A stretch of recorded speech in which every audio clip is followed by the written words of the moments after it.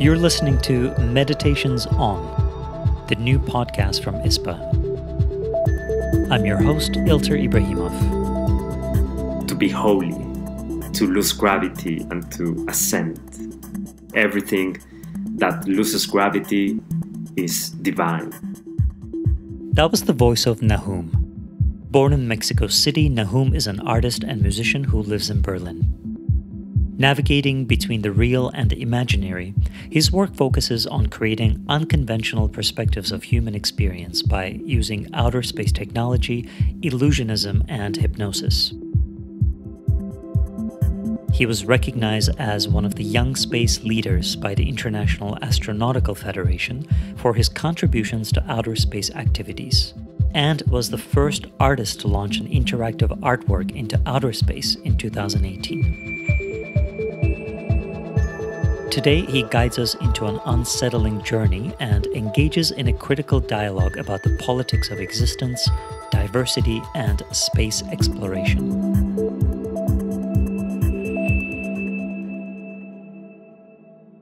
February 26, 1962. Dear Miss Kelly, this is in response to your letter of February 20th, 1962. Your offer to go on a space mission is commendable, and we are very grateful. This is to advise that we have no existing program concerning women astronauts, nor do we contemplate any such plan. We appreciate your interest and support of the nation's space program.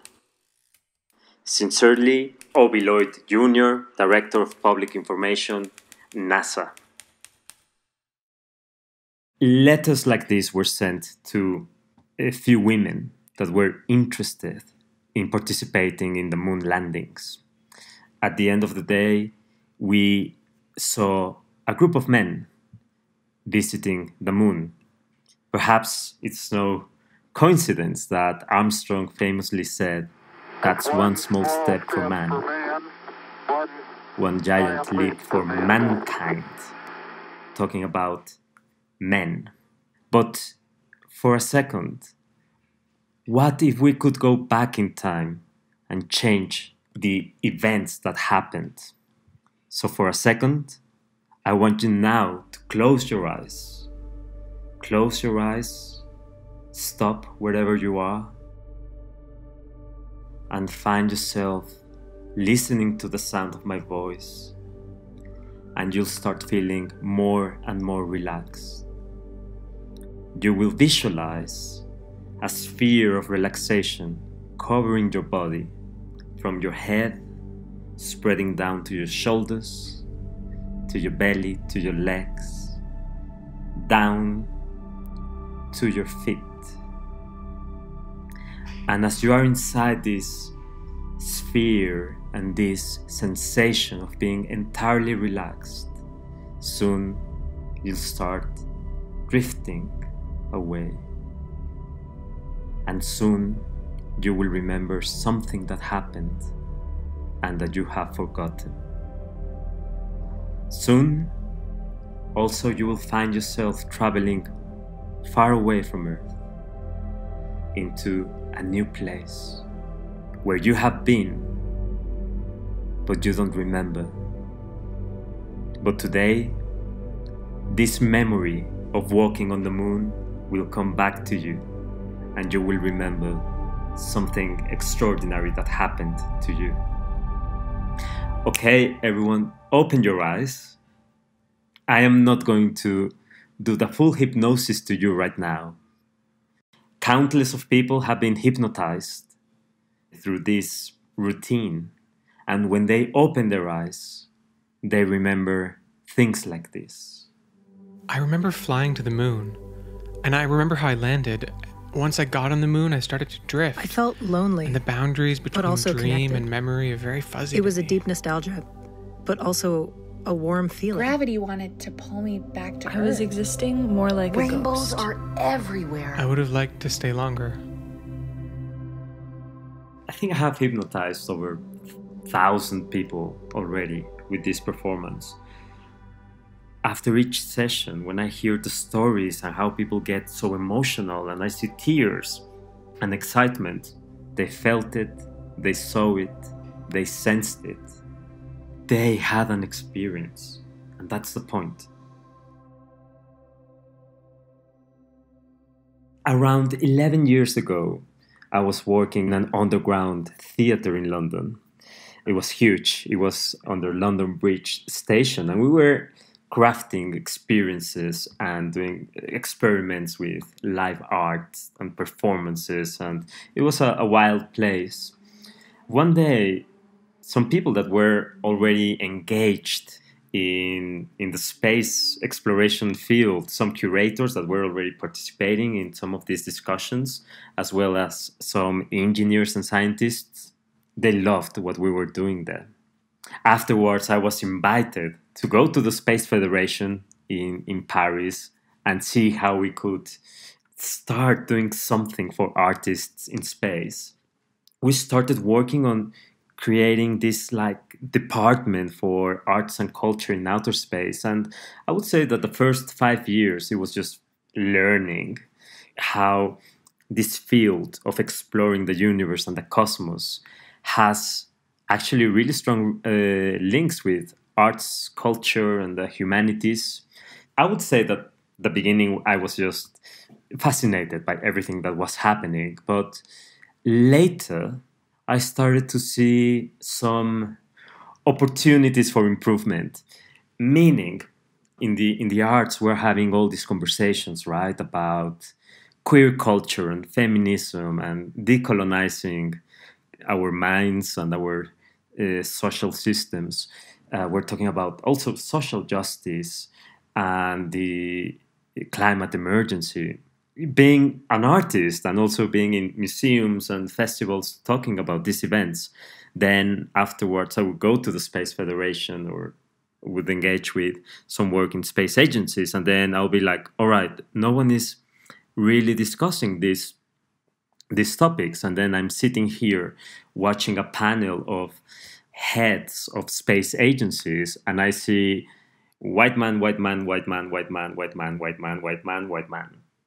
And then they're talking about colonizing the moon and having a moon colony over here and extracting resources and business models for new private companies to profit and create their own rockets and their own technology. And I'm like, wow, okay, there's something that an artist can do here. And that is, why don't we talk about those things that we are discussing in our field?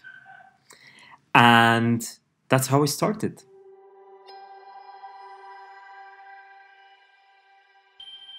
Something really basic that happens after an astronaut goes into orbit and then comes back to Earth is that they say, I saw no borders from space. This thing that we give for granted, these maps that we had in our schools with different colors and lines, it's not what the planet is. That's a fantasy, no, that we invented. I think for the sake of simplicity and making sense of the world and the universe, we like to divide things, right? And we like to say humans and non-humans. We like to say Western and non-Western. And we have a very clear division between Earth and outer space. But space gives us that perspective. I praise the work of Frank White, and he's a good colleague. And he coined this term, which is the overview effect. However, how many people have had that perspective? More than 500, and 90% of them were men. So it's a privileged perspective, and it would be great if everyone can have it, but certainly we don't want to have millions of rockets taking every human to space and then change the way they think. So as an artist, and I'm trying to see things always from the other side, sometimes I think what we really need is to find a ground view effect. How we can actually sense that we belong to this cosmos by just standing on the ground. And this is what many indigenous and cultures and First Nations, they knew and they did. So it's time to reconnect to the planet and how it is part of the universe. Often people ask me, would you like to go to space? I was like, well, I am already. And it happens that I'm in a wonderful place in space. And I am already here. If I want to go to another celestial body, well, that's a different question. But we are in space.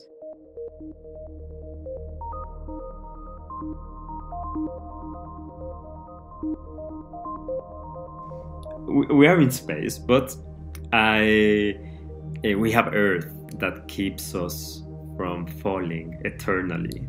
You know, like the Earth every day is telling us, come to me, come to my center. And thanks to that, we can walk, but also we fight against that, right? The act of growing up physically it's an act that defies gravity. This force that is pulling us to the center of the planet. It's in our culture, in a lot of religious thoughts, especially in Christianity. You'll see that everything that falls is devilish, or is the evil, the fallen angel, or the snake that is on the ground. And on the other hand, we aspire for the opposite, to be holy, to lose gravity and to ascend. You know, everything that loses gravity is divine. What is this force we're fighting in our stories, but also when you wake up in the morning? And this is something I wanted to explore, to explore gravity by its absence, by not experiencing it, and to add some drama. The only way that you can do that is by organizing a zero gravity mission. So I started negotiating with every space agency that I could. Yeah, that's what you do. Like, okay, I have this idea. I'm gonna call the Gagarin Cosmonaut Training Center in Moscow and see if we can arrange a space mission. And of course, things are a little bit more complicated than that. But the beauty of the artist mind is like, yeah, why not? And after 2 years of very intense negotiations, we did it. We went to Moscow, to Star City, which is this complex for cosmonauts and astronauts outside of Moscow. So we boarded the spaceship, and then we were flying, and then we started to accelerate, and we were lying on the floor. And then we heard the announcement from the pilot saying, it's going to happen now.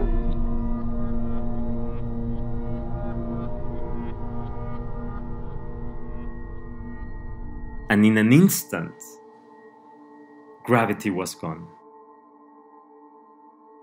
And we entered into this realm of existence that I didn't know before.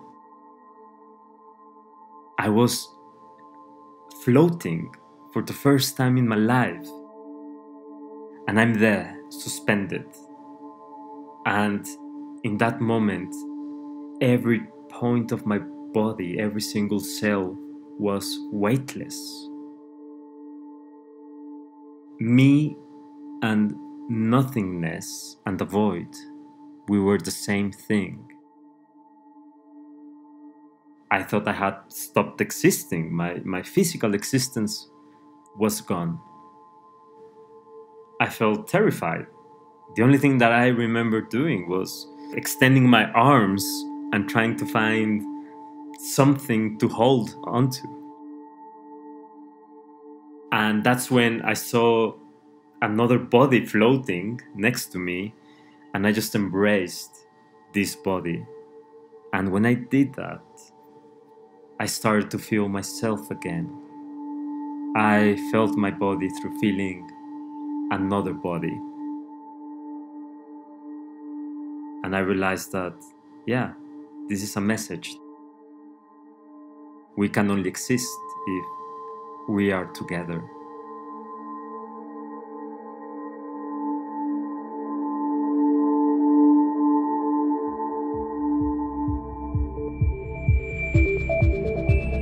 Meditations On is presented by ISPA. This episode was produced by Johnny Spence and hosted by me, Ilter Ibrahimov. Our theme song, sound design, and original score is by Johnny Spence. The executive producer is David Bale. Special thanks to Nahum and Orchestra Elastique for providing us with additional music for this episode. This episode was sponsored by Theater Projects. They know how to create performance spaces that come alive.